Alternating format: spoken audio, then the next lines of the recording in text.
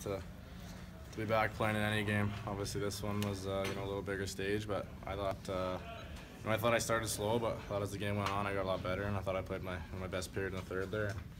It was nice to get the win. I played some good line mates out there, so it was a fun game. You're pretty dominant on faceoffs too. Is that something you pride yourself in the circle? Yeah, for sure.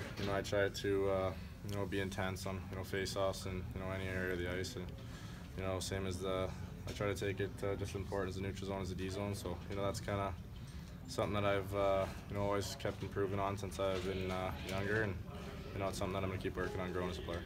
Seems like you and